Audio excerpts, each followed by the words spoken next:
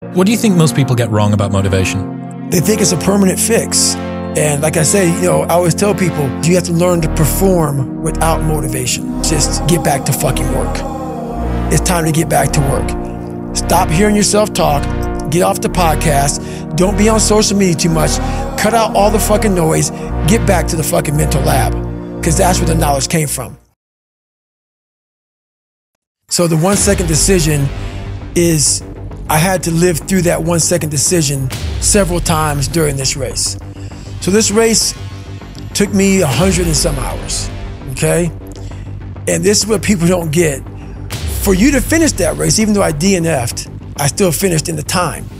So there's a lot of pride in that. If you're 100 and some odd hours, let me use Hell Week. This is a perfect example. Hell Week's 130 hours. And 130 hours is a lot of seconds. A lot of fucking seconds.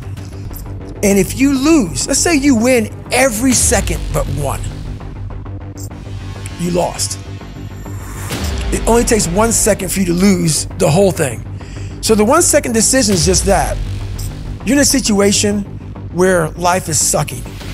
Let's say you're in extreme cold water and your life is flashing before your eyes.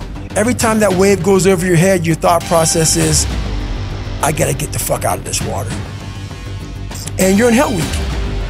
And you're hour one of 130 fucking hours.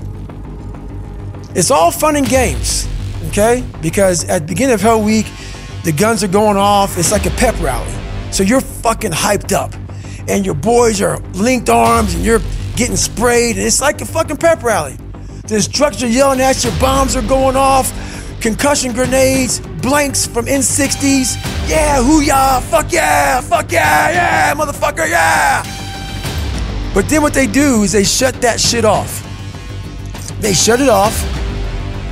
All that hoo-yah, all that hype, it gets real quiet. And they march you out to that surf zone for something called surf torture. And it's that water, that Pacific Ocean is cold as shit. So no more pep rally. You're now in your head. You're linked arms with, your brothers beside you. You don't know if they're gonna be there long or not. You don't care. You think about yourself. You lay back, and that first wave hits you. Your mind goes straight from hour 2 all the way to hour 130. You can't process 5 days of this shit. You're now in a fuck you, like I gotta get out of here. You're in fight or flight. It's cold, I can't be cold this long. And then this is where that 1 second decision comes in. You forgot every reason why you wanted to be there. You don't care about SEALs. You don't care about any of this shit. You don't care about fighting for your country. You don't care about that gaudy gold trident that they put on your chest. You don't care about any of that shit no more. All you want to do is go back home. You want the warmth. You may want something to eat. You want your girl to hold you. All those things of comfort are there in that 1 second. And this is where people lose. So what I do in that 1 second, because we all think about quitting when shit's hard. But what you have to do in that 1 second is hard to process information during pain. Because that pain takes over and you can't think rationally. You're thinking about fight or flight, save yourself. That's not a rational thought. It's not a thought that's gonna get you through hard times. Most people fail that 1 second. So what happens, what I do in that 1 second, and there's a bigger process to all this, but in that 1 second, I physically stayed in that water. Because if I get out of the water, I quit. So I physically stay in the water, but mentally, I'm on the fucking beach with the fucking instructors. And the instructors, it's cold outside, so they got these parkas on. They got their cup of fucking Joe, and they're warm because they've already been through it. So now it's your turn to go through it. So mentally, I get back with them.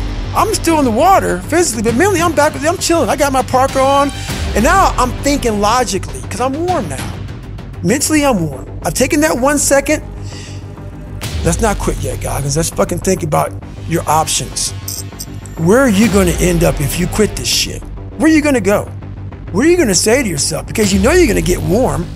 The second you get out of this water, you can take a shower and you're going to be warm. And in 5 days, you could be out. So I start thinking logically.